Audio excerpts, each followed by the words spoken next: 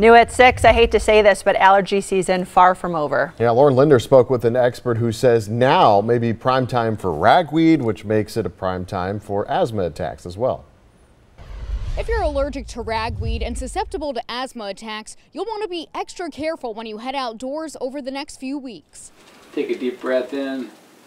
About 7 years ago, Kristen Penna started getting treatment for allergies after she touched a horse and broke out in welts. All of a sudden it was, if I touched a horse, I would have the anaphylactic shock. They're now under control, but once in a while her symptoms flare up.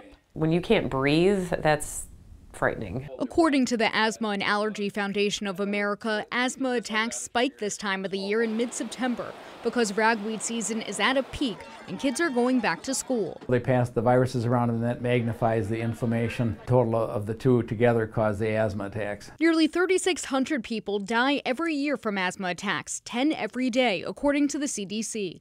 But Dr. Walter Brummond of Allergy Asthma Centers in Wauwatosa says it's rare. They may have had symptoms they didn't realize that they were due to asthma and delayed too much. Dr. Brummond tells me ragweed will continue to be a problem until early October. In Wauwatosa, Lauren Linder, today's TMJ4.